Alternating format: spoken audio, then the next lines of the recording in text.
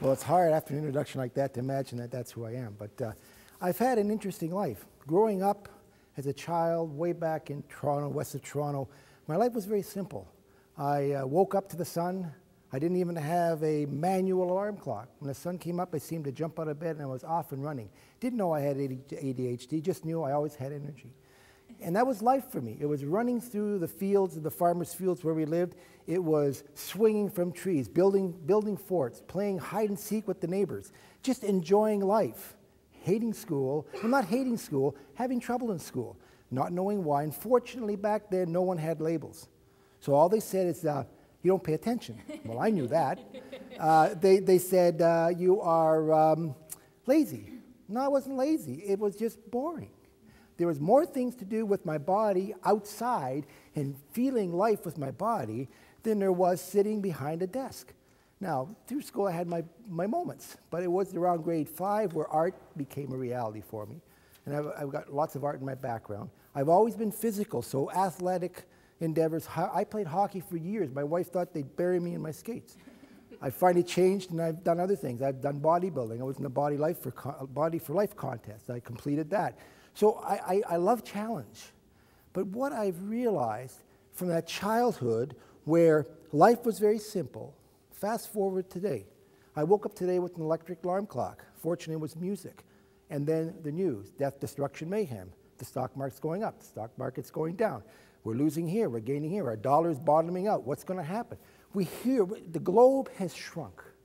So if someone hiccups in China, it's frontline news.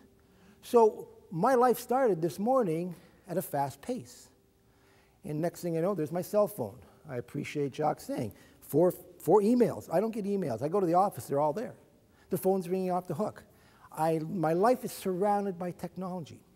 And my concern over the last few years, and especially in these last 2 weeks, when that young boy, Brandon, disappeared. Now that is an area that we are only seeing the tip of the iceberg and the effect of technology. Most of us here have grown up with technology. We have seen it germinate somewhere back in the 60s and 70s. I mean, my biggest technological marvel was a radio with tubes and a black and white TV. Today, you can take your cell phone and watch Young and the Restless. I don't know why, but you can do that. So technology is around us all the time. Now here's a young man who was born in technology. This is the first generation, I believe, that's totally been encompassed by technology. They've grown up, from the minute they're breathing, they've got a microphone sitting in their bedroom, so mom and dad, who are down 5 rooms, can, yeah, he's still breathing. Oh, he's crying, we gotta run. They're surrounded with technology. You see 2-year-olds playing these little electrical games, and mom and dad going, oh, isn't this wonderful? They'll be on the keyboard any day now. Well, you got 3- and 4-year-olds who know more about computer technology than I do. But I don't care. Show me the button, make this machine do what it's supposed to do, and that's all I need. But some people are engrossed. Here's this young boy that removed himself from the reality out here and ended up in a reality that he replaced with the fictional virtual world, and it took over his life. Now, psychology has been, over years, been addressing the technology that was available then, violence in TV and in movies. But we are just beginning to see what technology can do to us. Now, there's the good side. I'm not saying that it's bad, but we have to take back our life. We have to begin to assert control. We have to begin to say, I can make a difference, and it doesn't have to be bound up in technology. And here's a young man who now has disappeared for almost 2 weeks. Now, unfortunately, technology also serves the bad. There are predators on the technology now. Internet is not safe. So my passion has become, how do we begin as adults? We as adults have to begin to take back our life so that we can pass it on to the generation that now is being completely enveloped by technology. So what do? Well, I discovered a number of things. I'm in a network marketing business, and some of the training there was phenomenal. I was introduced to books that I would never myself, being dyslexic, would read. My reading habits were simply, if it has something to do with psychology, I can use it in my practice, I'll read it. I've never read a novel. I hate novels. But see, if I see it in movie form, I'm almost tempted now to go to Lord of the Rings. I've seen it so many times. Like, maybe it's wise to try to go into the book now. But what I've found is there's key areas that we can start taking back our life. And the first one is physically and emotionally. Physically. We've got to start saying, what can I do to take back my life physically?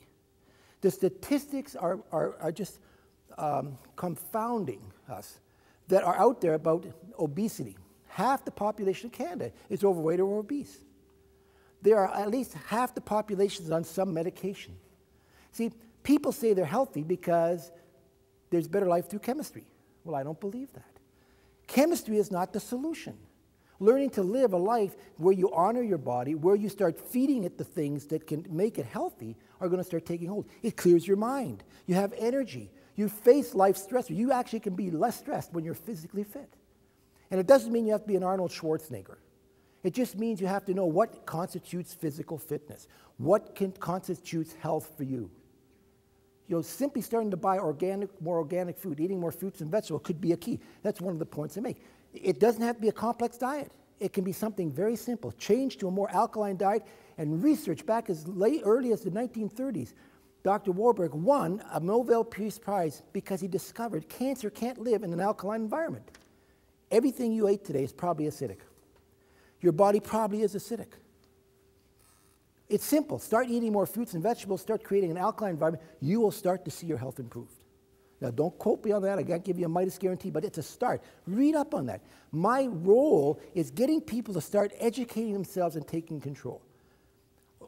Laughter is an instant vacation. I do it all the time. I'm always on vacation because I laugh a lot. I've been criticized sometimes. I don't care. Laughing's good for you. I can do a whole seminar on laughter. Laughter is very good for you. There's a whole list of things it does to the body. It's nice to see you smiling and laughing. You're going to be very healthy when you leave here. Humor is very important. Attitude. How do you cultivate a positive attitude? Well, it's very important. Feed yourself. You know, we wake up every morning with a white dog and a red dog. White dog is positive, red dog's negative. Which one do you start to feed as soon as you get up? Depending on the dog, you're saying the white dog, right? You feed the white dog, the red dog will die. But see, we're surrounded with negativity. Some people are so negative you could put them in a dark room and they would develop. So what we have to do, you got that? Someone got that, good. What we have to do is we have to keep feeding ourselves. Not high-caloric food. That's not the kind of positive attitude. You've got to generate a positive attitude. Reading. Now, I'm not a great reader, but you know how I conquered it? I read 15 minutes a day, 1 minute at a time. I read 5 minutes at a time. I do anything because I just have trouble, a little bit of trouble with attention. Listen to positive speakers. When you're in a car, make that your university. Stick in a CD and listen to someone that makes you laugh, makes you cry, inspires you. And listen to positive music. Not this stuff that you think it came from well, I won't tell you where it comes from, but we know from research that certain types of music will stimulate the insides to such a height that it's unhealthy. And these kids got these things jammed down their ears. This generation is going to have hearing problems by the time they're 30 because they got these iPods jammed down here. And I can hear what's playing, and I'm not even near them. So cultivating that attitude. Cultivate a network of positive people. A network of people that when you say something, they'll say, great idea. Wonder how it can happen. Not, oh, that's a lousy. I've had too many people, I give them an idea, and right away they say, nah, you can't do that. And they give me 10 reasons why it can't. And I say, okay, fine, and I still do it. So you got to surround yourself, and that's the hard part. One of the hardest things for you to do is surround yourself with positive people. You got to learn to manage your money. I'm not great at that yet. I'm working on it. But managing money is another way to take back your life.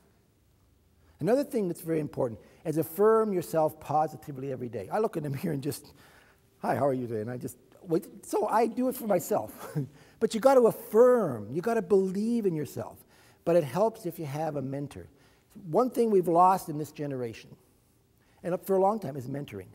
The Orientals have done it for centuries. But you need a mentor. I've got 5 mentors in my life. If I want to learn something new, I find someone that's good at it and say, will you help me get to a level where I can be competitive or I can be competent? It's a great relationship, but we don't do it. Now, this is part of mentoring here. This is great. But we've got to start mentoring. So those are just a few of the topics we cover. And I challenge you from my heart, get your life back. Take it back, because you're taking it back for this generation that's coming up. They need someone to lead the way, and who better than we to lead the way? Thank you.